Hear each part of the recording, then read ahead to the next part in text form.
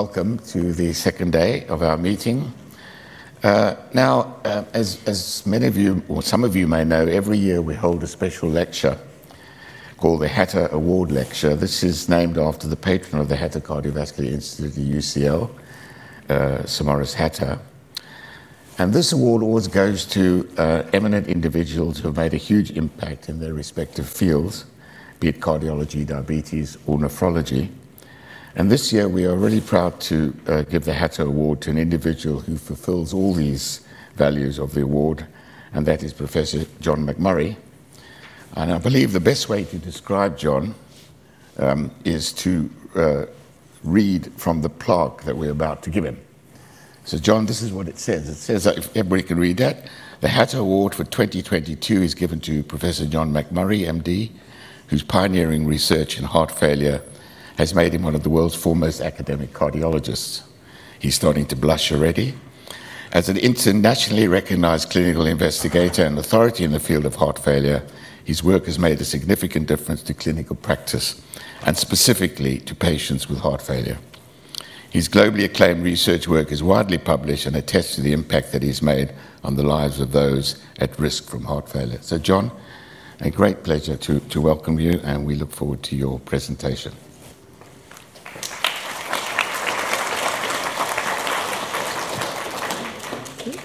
So thank you very much, Derek.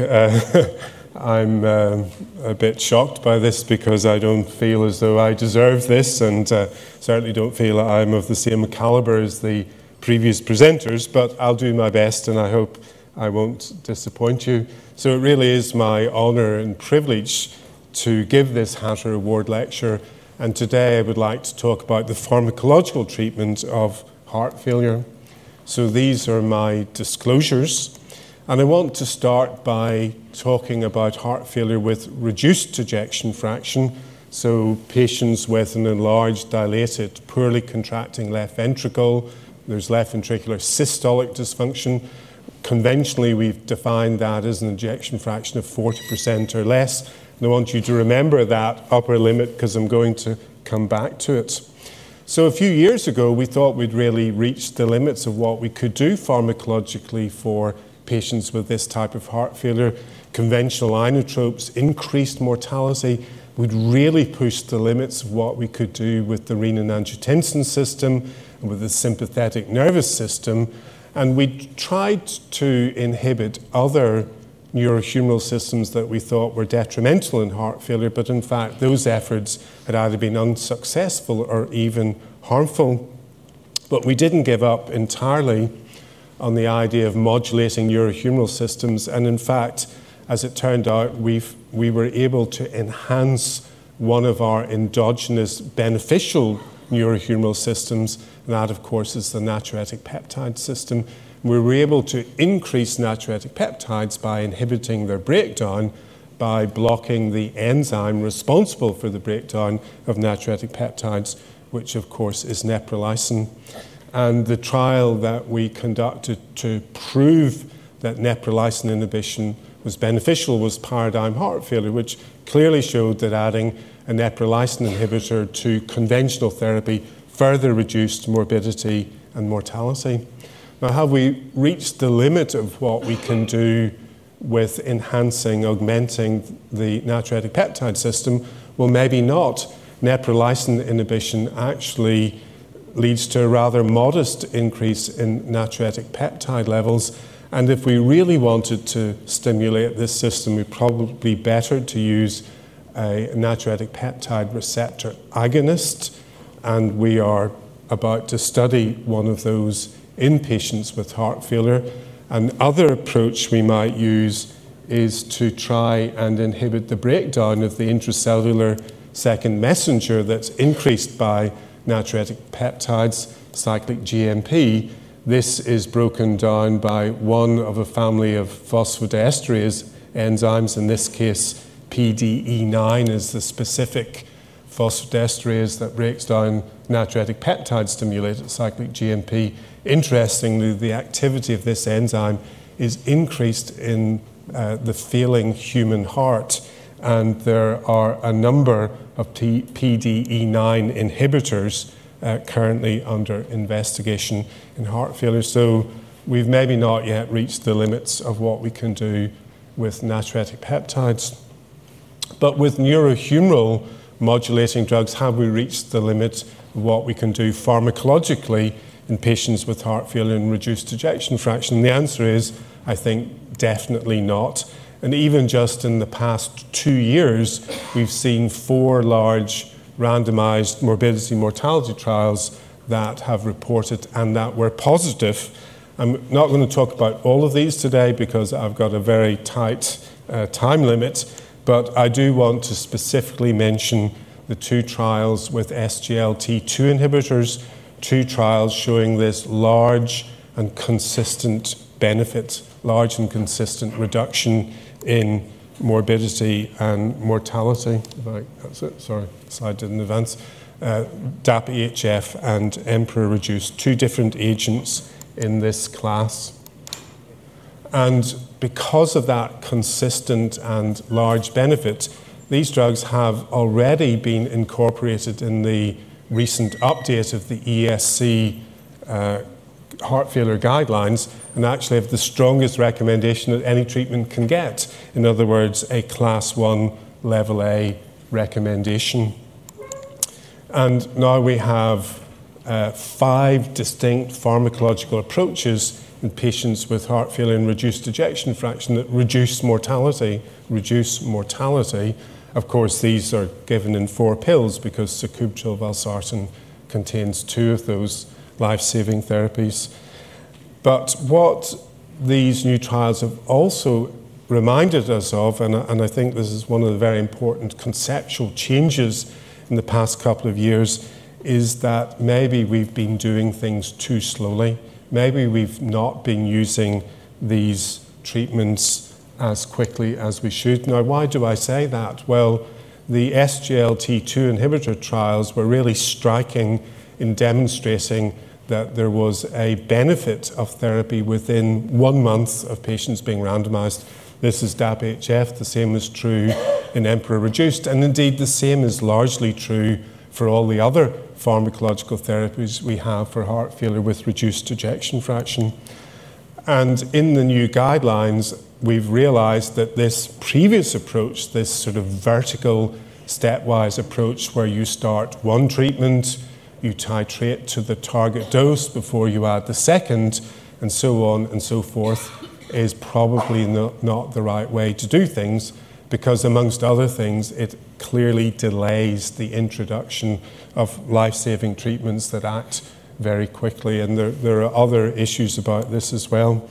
So, in fact, the emphasis both in our European guidelines and indeed this was reiterated in the new US guidelines published this weekend, is that we have to start to think about these treatments in a different way. We have to recognize that they are complementary therapies. They act through distinct pathophysiological pathways. Their mechanisms of action are completely independent and that they're additive. And really the goal has to be to implement as many of these treatments as quickly as possible. The order in which you do this doesn't matter, but speed does matter. And really, the new guideline is probably as important for these conceptual changes as it is for the new drugs that are included in it. And really, the emphasis on initiation of these life-saving therapies over up-titration of any individual therapy. And as I said, trying to do this as quickly as possible. Another thing I believe that these 2 new treatments that I've mentioned really have emphasized is that cardiologists have focused too much on the heart. They've forgotten that it's a patient who has heart failure, that heart failure is a systemic disease, and that the management, the holistic management of the patient has to recognize this. Our patients are often elderly. They often have many comorbidities, in part because heart failure causes some of these problems. And just to give you 2 examples of how these new drugs have really opened our eyes to this and made us appreciate the importance of trying to manage these comorbidities. Of course, chronic kidney disease is extremely common in patients with heart failure and reduced ejection fraction. Between a third and a half of patients have chronic kidney disease. And both of the new treatments that I've mentioned to you, both neprilysin inhibition and, of course, SGLT2 inhibition, which you heard about yesterday, both slow the relentless decline in kidney function that characterizes heart failure. Our patients with heart failure have approximately 2 to 3 times the rate of decline in kidney function that would be expected for a man or woman of the same age without heart failure. And we can slow this, and we all know how important that is, because worsening kidney function is one of the most difficult things that we have to deal with when we treat our patients with heart failure. In fact, often leads to withdrawal of life-saving therapies such as renin, angiotensin, aldosterone system blockers. And another good example of this, of course, is diabetes. It may not be obvious to everybody, but heart failure is one of the most diabetogenic states that we know of. It's more diabetogenic than, for example, obesity, and many of our patients with heart failure have diabetes or will develop diabetes. And one of the fascinating things that we found, again, with both of these new therapies is that they also have metabolic effects. So this is the effect of neprilysin inhibition on hemoglobin A1C. You can see that there's a reduction in hemoglobin A1C, but maybe more importantly, there was a substantial, almost 30% reduction in the risk of needing new insulin therapy during follow-up in patients in paradigm heart failure who had diabetes. Now remember, of course, the decision to introduce insulin probably wasn't made by the cardiologist, and certainly wasn't made with knowledge of which of the blinded treatments the patients had been assigned to. And again, I don't think any of us need to be told how important it is, if possible, to avoid the introduction of insulin. And then maybe less surprising, in the DAPA-HF trial, we saw that SGLT2 inhibition reduces or delays the likelihood of developing type 2 diabetes. So these are patients with heart failure who didn't have diabetes at baseline, and you can see again this substantial reduction in the likelihood of developing new diabetes during follow-up. So important renal and metabolic ancillary benefits of these new therapies. And of course, this is really to highlight the importance of what we're all here about for these 2 days, which is to discuss the overlap, intersection of all of these problems that we have to deal with. Now, I want to come back to that 40% ejection fraction limit that I mentioned earlier. I said to you that all of those treatments that we've discussed have generally been indicated in people with an ejection fraction of 40% or less.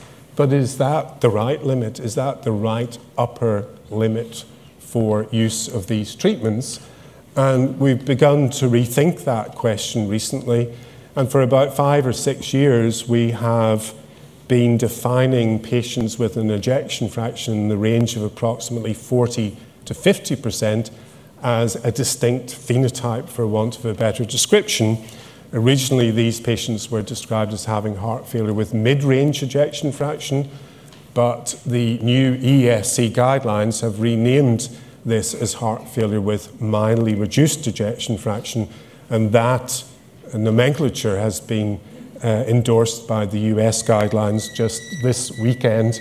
And the reason this has happened is that we recognize that these patients in this ejection fraction range probably have more in common in terms of their clinical characteristics with patients with a clearly reduced ejection fraction than patients with a clearly normal ejection fraction. But actually, the more important reason this change in taxonomy has occurred is because of this finding. So here you see 3 types of treatment, very familiar to all of you. Here you see ejection fraction across the x-axis at the bottom. So these are trials where we've enrolled patients with the full spectrum of left ventricular ejection fraction. This solid green line shows you a continuous hazard ratio, and you can see that this remains clearly below 1, in other words, indicating benefit of therapy, even in patients with an ejection fraction that's clearly above 40%. So we actually have evidence, albeit from retrospective analyses of our large trials, that those treatments that I've talked about are beneficial in patients with an ejection fraction above 40%. And one of the other really big changes in the new ESC guidelines, and again endorsed by the US guidelines this weekend, is that there are now recommendations to use these neurohumoral treatments in patients with heart failure and mildly reduced ejection fraction. In fact, the US guidelines go a step further, and they give an even stronger recommendation for SGLT2 inhibitors. Now, that is because these guidelines were published after the Emperor Preserved trial presented. The ESC guidelines were prepared before this trial presented. This is the sister trial to Emperor Reduced, using an SGLT2 inhibitor in patients with an ejection fraction above 40%, empagliflozin, compared with placebo in these individuals. A very different patient population, much older, much more likely to be female, a lot more comorbidity, and in fact, in these patients, half of them had chronic kidney disease. And empagliflozin was beneficial. You can see here there was a reduction in the primary composite endpoint of 21%, mainly driven by reduction in heart failure hospitalization. So even for patients with an ejection fraction above 40%, things have really changed dramatically in just the past 2 years. Before 2020, no recommended endorsed treatment for these patients. And now in 2022, we actually have regulatory approval for sacubitril valsartan in the US and some other countries, and we've got regulatory approval for empagliflozin in the US and in Europe. And the guidelines go even further still by recommending those other neurohumoral therapies such as mineralocorticoid receptor antagonists and angiotensin receptor blockers. So this is where we've got to in 2022 in terms of the use of these different pharmacological treatments, with an interesting divergence between the ESC guidelines and the regulatory approvals, because the regulatory approvals actually do not impose an upper ejection fraction limit on where we should stop using those treatments. And this is I think, going to be the interesting question going forward. Is there really an upper limit beyond which none of these pharmacological treatments work? And even empagliflozin, in this recent analysis done by the Emperor investigators, perhaps has some attenuation of benefit in people with a relatively normal ejection fraction. Now, that's a single retrospective analysis. We need to find out if that really is the case, and hopefully we will shortly, because we have the DELIVER trial, that's the sister trial to DAPA-HF with dapagliflozin. This is completed. We're going to get the results of this very shortly, and we will present these results at the upcoming European Society of Cardiology Congress. So I want to come to a close now, and I want to turn to a different sort of limit, and that's a limit that's really self-imposed. It's in our minds probably rather than a real limit. And how many times have you heard colleagues, or maybe even how many times have you thought yourself, this patient's too old or too frail to benefit from these treatments? And I just want to show you that most of those ideas that we have are probably false. So here's one example. Here's DAPA-HF. This is the same sort of analysis I showed you before. The continuous hazard ratio shown here by a green line. This is the age spectrum across the bottom. The oldest patient in this trial was 96 years of age. And you can see that the hazard ratio here is clearly and consistently below 1 for all of these outcomes. And even if you don't think death and hospitalization matter to older people, we saw exactly the same thing for health-related quality of life. What about frailty? Really a very, very important and increasing problem that we all face on the wards. Here is an analysis looking at the effect of SGLT2 inhibition by frailty. This is frailty along the x-axis. This is a Rockwood frailty index. The higher the index, the more frail the patients are. And certainly there is no reduction in benefit in more frail patients. But this is really fascinating. So this is a patient-reported outcome. So these are questions that patients answer themselves. This is part of the Kansas City cardiomyopathy questionnaire, which if you're a heart failure doctor, you've probably heard of. These are the questions that relate to physical and social activities. So you can read them down here, visiting your friends or family, doing household chores. This is the response to treatment. If the score increases, that means there's an improvement in that aspect of health-related quality of life. And you can see that, in fact, the most frail patients had the greatest improvement in these aspects of health-related quality of life. And then perhaps even more surprisingly, here are the results of the Paragon heart failure trial. This is our sacubitril valsartan trial in patients with heart failure and preserved ejection fraction. And what we found here was a very strong statistical interaction. You don't normally get interaction p-values that are quite as small as this. And what we saw was, in fact, that there was an interaction whereby the most frail patients actually seemed to have the greatest benefit of sacubitril valsartan.